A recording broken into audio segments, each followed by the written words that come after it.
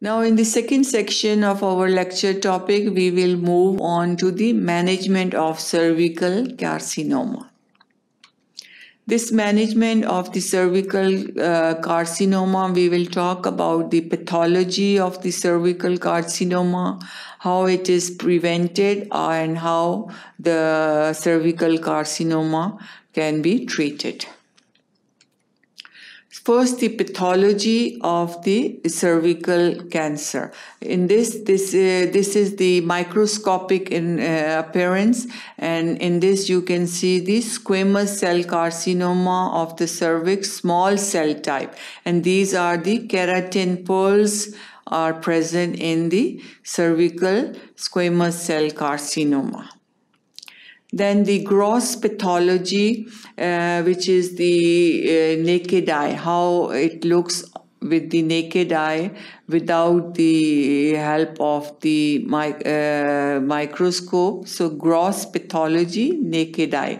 Usually we have the exophytic lesions, ulcerative, ulcers present, or it can be infiltrative. It infiltrates the different structures and different parts. So naked eye appearance or gross pathology is exophytic, ulcerative, and infiltrative. Then histopathology, that's the histopathology in which we have the keratin pearls and then we have the squamous cell carcinoma, which is small cell type squamous cell carcinoma. Then prevention of the cervical cancer. Prevention is, it can be primary prevention, in which we have the important is identifying the high-risk females. High-risk females are like any females with HPV infection. HPV causes the cervical cancer in most of the cases. So high-risk females with early age at the onset of sexual intercourse, multiple sexual partners, these are very, very important factors that leads to cervical cancer. So identifying high-risk females can lead to early prevention or primary prevention. Identifying high-risk males who have the chances that they might have infection, HPV infection, that they can transfer to their female partners. Prophylactic HPV vaccine is important. Then the use of condoms. Use of condoms can prevent the spread of infections. So it's very, very effective in the primary prevention. Also, removal of cervix during hysterectomy. If hysterectomy is performed, cervix should be removed. That's also primary prevention. Then in secondary prevention, we have screening procedures, different screening procedures which include different tests, biopsies, tests, and then MRIs. All these are the different screening tests that can be used for the secondary prevention. Then preclinical lesions, stage 1A, was the treatment for preclinical lesion in stage 1A, usually the loop excision. If you see, this is the abnormal cell present in the cervix. With the wire loop, it is inserted and the abnormal cells are removed. That's the loop excision. Small lesions must be removed with clear margin or excision, and pre-invasive disease, carcinoma in cervical carcinoma should be excised, as cancer is multifocal. So Pre-invasive is cervical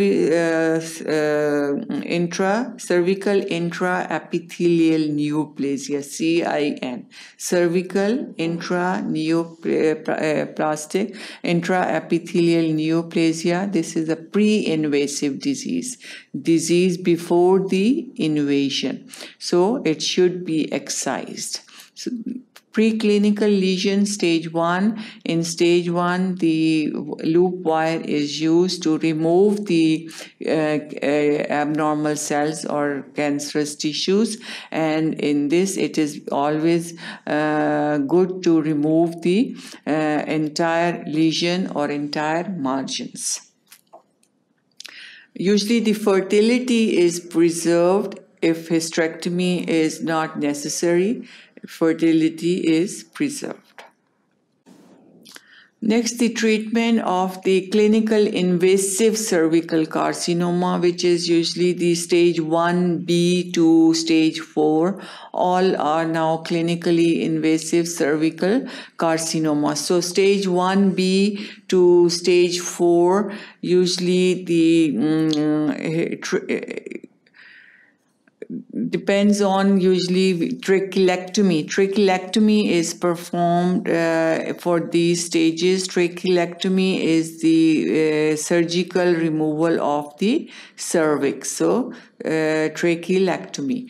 Usually the clinical invasive cervical carcinoma stage 1B to 4 is usually have high tumor volumes. Tumors now, they are big enough. Usually radical hysterectomy and bilateral pelvic node dissection. Radical hysterectomy is done to remove the uterus, and bilateral pelvic node dissection is performed. Radical trachelectomy, also radical trachelectomy is the removal of the cervix. In this this is the trachelectomy. This is the part that's removed. So radical trachelectomy and bilateral pelvic node dissection in young women who want to retain the fertility.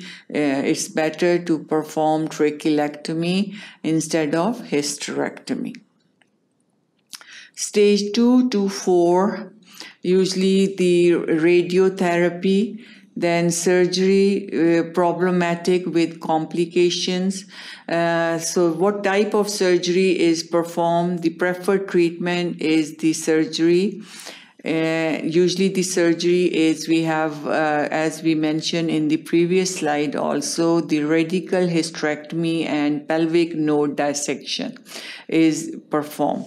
So in radical hysterectomy, this is the uterus. So this uterus is removed along with the cervix, and right and left pelvic node dissection, parametrium here. So this is the hysterectomy. Also the removal of cervix, upper third of vagina, uterus and paracervical tissue. This is the cervix, upper part of the vagina, and the uterus and parametrial tissue or paracervical tissue. So surgery, preferred treatment, what type of surgeries are performed? We can do radical hysterectomy along with pelvic node dissection, or we can do removal of the cervix, which is trachelectomy, upper part of the vagina, uterus and paracervical tissues, all are removed. Again, depending on the age, depend on the staging of the cancer. If it's extensive and it already invaded or it spreads, we have to go deep and more aggressively, so we should try to save the patient. Pelvic node removal, which nodes are removed: obturator nodes, internal nodes, external iliac nodes. Lymphedema is there usually because of involvement of the lymph nodes. There is pressure and it can cause lymphedema or swelling due to obstruction in the flow of the lymphatic fluid. The management of lymphedema is elevation of the leg, good skin care, massage, compression, stockings are used for the management of lymphedema. So all these surgery is the preferred treatment, and we can perform two types. One is hysterectomy and pelvic lymph node. One is more extensive, in which cervix and upper part of the vagina is also removed. Involvement of the lymph nodes leads to lymphedema, and there is it is treated by leg elevation, by compression stocking, and by skin care and massage. Next, radiotherapy. Radiotherapy deliver a lethal dose of radiation to the tumor, and it minimizes the damage to surrounding tissue. External beam radiotherapy, which is also known as telepathy. Then we have internal radiotherapy, which is known as brachytherapy. And then lethargy with bowel and bladder urgency can occur with the radiotherapy. Radiation hazard: if the patient is on the radiotherapy for a long time, there are very bad, serious radiation hazards which can cause fibrosis, vaginal stenosis. Vaginal stenosis or narrowing of the vagina can occur, and this can lead to sexual pain and bladder damage. Radiotherapy also induces menopause. Then palliative treatment. Besides surgery, besides